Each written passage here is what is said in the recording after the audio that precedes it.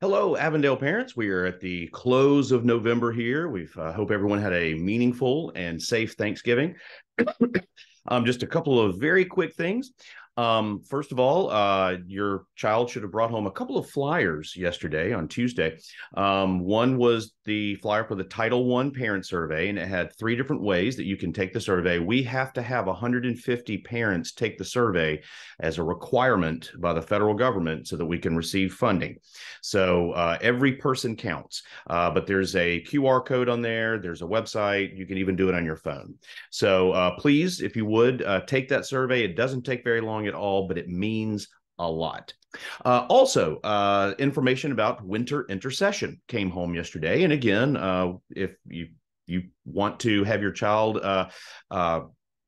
in intercession, then it starts Tuesday, January 3rd, goes through Friday the 6th.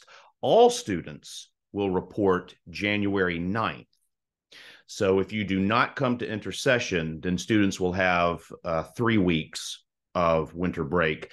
If they do intercession, they'll come back on Tuesday and have that 4 days of extra learning.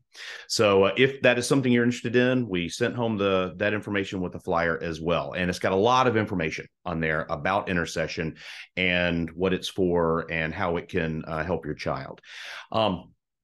We have a choral concert on the 14th of December, and more information regarding times will be coming very soon from Mr. Mitchell. On the 16th of December, we have an e-learning day. That is technically the last day of the semester, but the last student day here in the building will be Tuesday the 15th. And we really need every student to be here all the way through that week. I know it's tempting to say, well, they won't be doing much. Oh, at Avondale, we're always doing something. But with the choral concert on the 14th, class parties will be on the 15th. There's a lot of reasons, along with academics, for students to be here that full week. And it makes sure that our attendance, both the school's attendance and your attendance, stays in good standing. So please make sure they are here.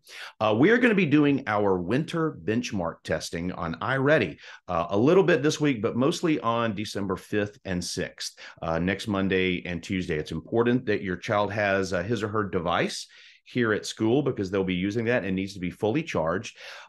This is just a benchmark. This is to show growth. We took the first benchmark in September. So we're taking this one to see how much growth has occurred over this fall semester.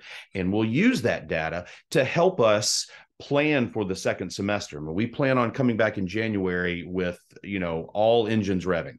And so this data really does help the teachers, the instructional coaches, and me, because I look at all of this data to be able to differentiate instruction within a classroom, but individualize it so that we are meeting every student exactly where they are and providing what every student needs. So make sure your child is here, make sure they're on time. A lot of this will happen first thing when they get here, and make sure that they have a charged device with them.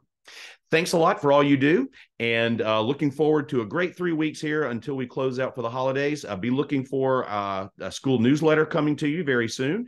And thanks again for everything that you do to support Avondale Elementary School.